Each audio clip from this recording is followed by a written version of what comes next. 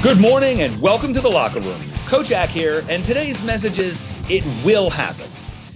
Okay, I'm going to hit you with something you heard before and you've seen before, but it's so crucial that we need constant reminding.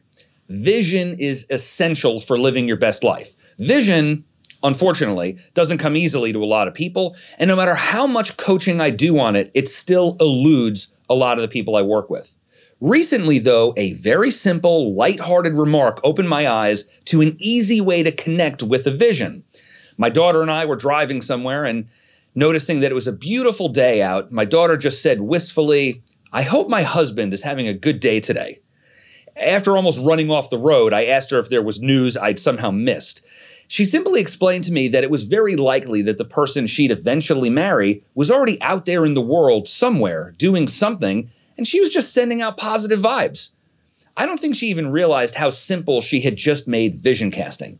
In today's society, instant gratification has tortured and twisted our sense of expectation. So setting goals for the long haul tends to be more about fantasy than anything else. But my daughter's comment made me realize that our success is already out there. It exists. We simply need to catch up to it.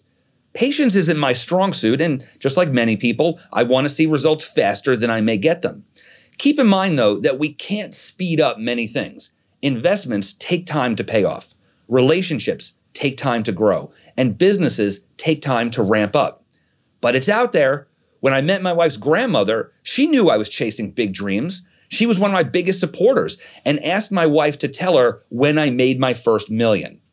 At the time, let's just say at the time, you needed a whole lot of vision to think I was ever going to be very successful.